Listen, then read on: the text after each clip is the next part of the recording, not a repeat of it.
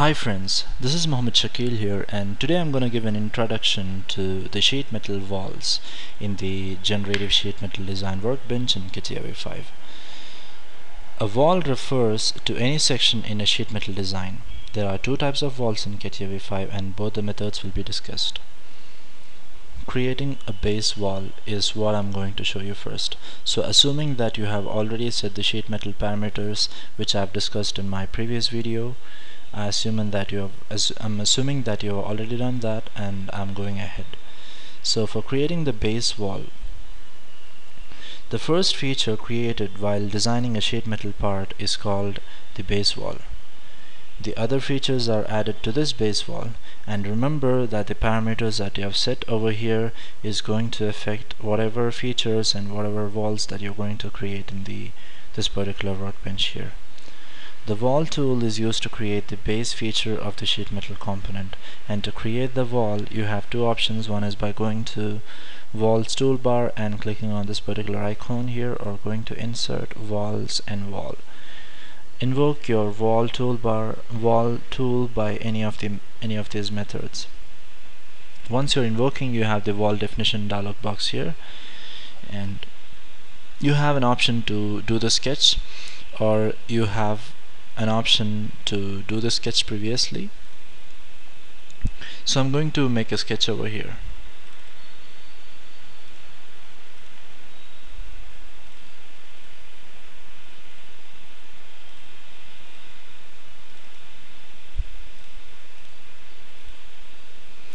And I'm going to give a dimension for this. So it's 150, and this is 75, this is 35, this height is 100, and this is say 40. So you have a properly constrained sketch over here. Come out of the sketch and you have the particular sketch right here. So I'm clicking on the wall tool once again. So you have an option to specify already existing profile. So once you click, you have an option of the wall which is being created. You have the preview of it. So another way is by making the sketch already when you're on the tool. So I'll just delete this particular sketch right here, and I'm going to the wall option, and then I'm going to the sketch here, and then I'm going to give a sketch which is inside the wall tool.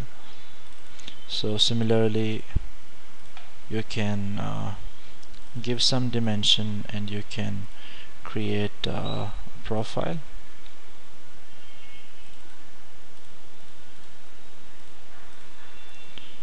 and you can properly constrain it, and you have this particular preview of it.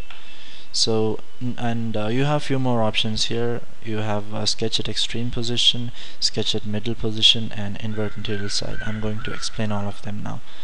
And you have once you click on this particular sketch at middle position, what happens is the sketch will be applied in the mid position, and the thickness will be distributed in both the directions here, and you don't have an option for inverting the material side. And once you click on this sketch at extreme position, what happens is you have an option of inverting the material side. So that's how you can create the wall in the generative sheet metal design workbench in Catia V5. So I hope this video has helped you, and thank you so much for watching.